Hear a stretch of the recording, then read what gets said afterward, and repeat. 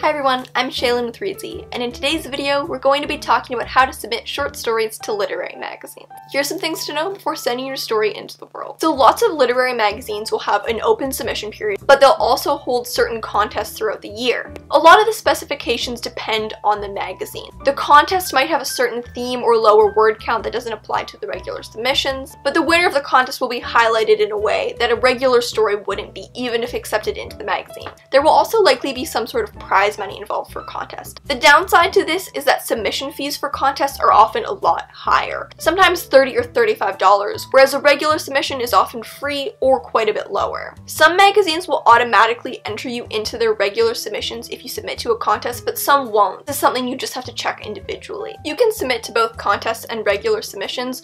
Personally, I like to limit my contest submissions just a little bit and choose maybe a handful I want to enter per year, just because those reading fees can be so high and they add up pretty quickly. The next question is where to submit. Similarly to when querying agents, it's important to make sure your story is a good match for the specific agent. So if you find somewhere you want to submit, make sure to check their guidelines for specifications on word count, genre, and formatting. If possible, it's always best to pick up an issue of their magazine or read some of their stories online to see what's going to be best suited to this magazine. A great way to find places to submit is to pick up an edition of Best American Short Stories or another similar anthology. In the back of each edition, there's a long index that lists dozens of magazines currently publishing short stories. Almost all magazines run their submissions through the platform Submittable, which makes it really easy to keep track of everything you've submitted. It also makes it really easy to find places to submit, because you can browse upcoming deadlines based on a variety of filters. Finally, Reedsy has directories for both magazines and contests, with lots of the research on specifications you'd have to do by yourself already done.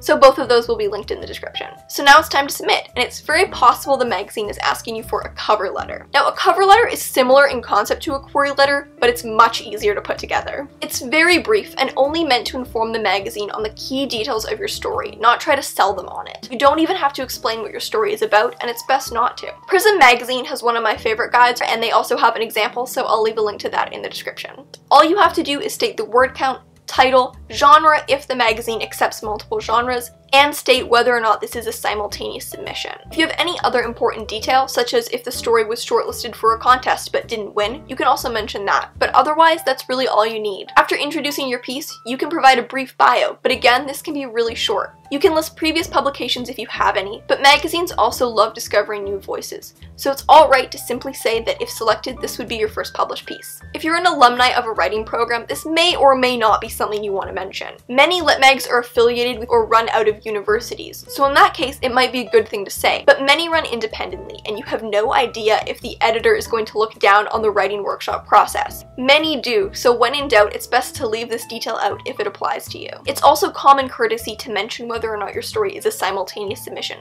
which it probably is.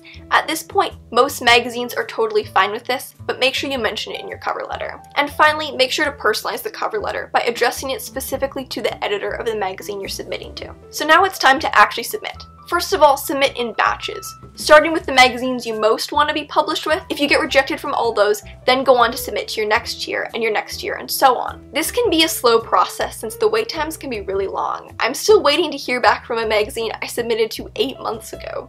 Next up, make sure your story is formatted properly. Many magazines will remove all your formatting, but others will have specific formatting specifications. When in doubt, always double space and use a standard serif font like Times New Roman. You'll also want to remove all identifying details from the story, such as your name, unless the magazine specifies otherwise. And finally, don't get discouraged. Lit mags only accept a fraction of the stories that are submitted to them. For example, it's statistically more difficult to get a story accepted into Glimmer Train than it is to get accepted into Harvard Law. Not all magazines are this elite, but if you get 1 or 5 or 30 rejection letters, it just means it wasn't a perfect fit for this magazine out of their thousands and thousands of submissions. So that's how to submit stories to literary magazines. Thanks so much for watching, and remember to subscribe for new videos every Tuesday and Friday. Until next time, bye!